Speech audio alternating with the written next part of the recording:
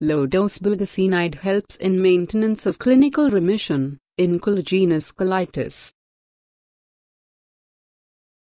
The patients who were diagnosed with collagenous colitis, who were on low dose of budesonide, maintained 61.4% of clinical remission for a year, when compared to placebo group, that is, 16.7%. This study was conducted for 1 year and aimed to assess low-dose budesonide therapy for the maintenance of clinical remission in the patients with collagenous colitis. 148 patients were screened, 110 were selected for open-label phase, 101 completed open-label phase randomized, and 92 patients were randomized in the double-blind phase.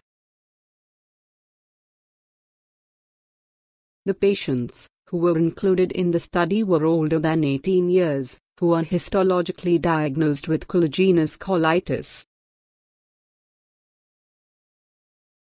The patients with any infection, diabetes mellitus, peptic ulcer, or hypertension were excluded from the study.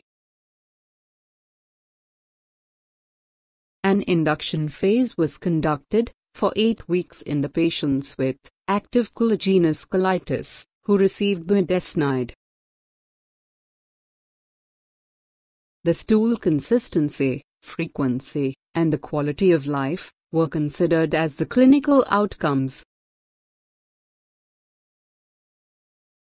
There were rates of clinical remission of 60% in the budesonide group and 30% in the placebo group at the end of the 12-month double-blind phase. The median time of relapse for placebo group was 28 days, and the median time for budesonide group was 48 days.